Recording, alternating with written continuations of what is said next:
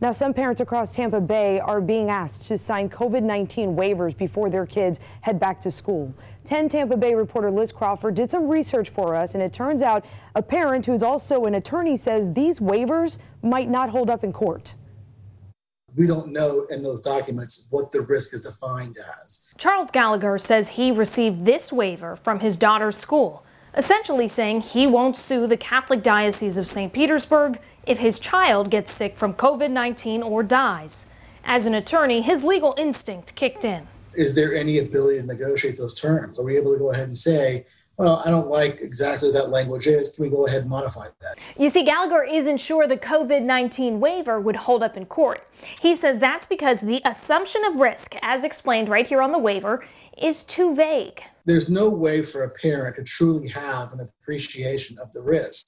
And under Florida law, you have to have an idea what that understanding is for that to be a valid assumption of risk under that document. In other words, parents can't be forced to accept the risk because they don't know what the risk is. The coronavirus is just too new to understand the full scope of danger. We understand that you might break an arm or break a leg playing football. That risk is understood.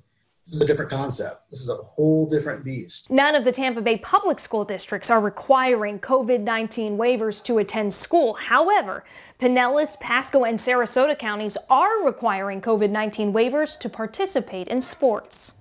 And we reached out to the Catholic Diocese of St. Petersburg for comment.